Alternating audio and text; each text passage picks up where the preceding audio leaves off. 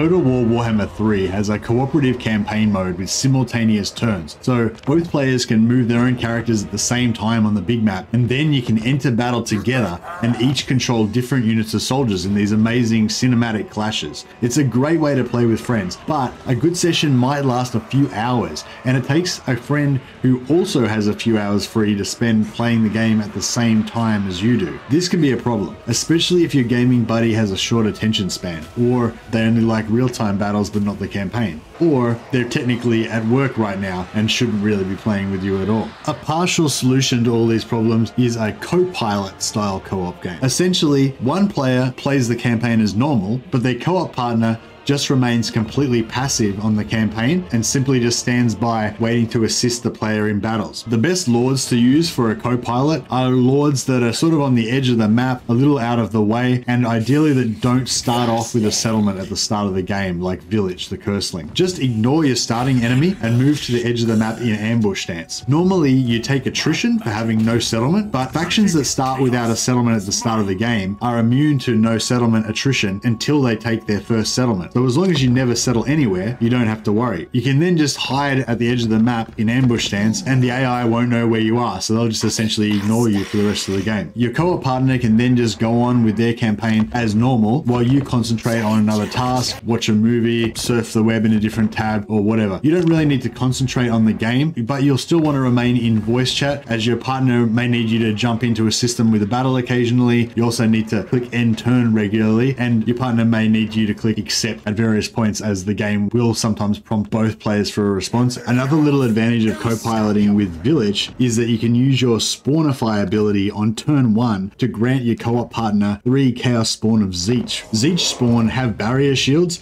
and will give your partner a big early game boost. One of the best parts of co-op is taking control of some of your partner's units to help them in their real-time tactical battles. Shogun 2 included an option for players to be able to drop into other players' games to replace their AI opponent in battles and go head-to-head. I'd love it if they brought back this feature, but also allowed drop-in co-op partners for battles. That way, friends can meet up and be involved in your campaign here and there without having to commit to whole dozens of hours long marathon campaigns. It'd be great to have the option to give control of your faction to the other player in case you have to step away from the keyboard to go to the bathroom, answer the door, or attend to some other chores. But in the meantime, I just thought this co-pilot style co-op could help out some people. If you've got a friend that you want to play with who only enjoys the battles, or they're quite new and aren't ready for campaign complexity, or they just aren't able to concentrate fully on the game, but you still really want to play together. If you've got any thoughts or comments about co-op in the game, you can post them in the comments section down below.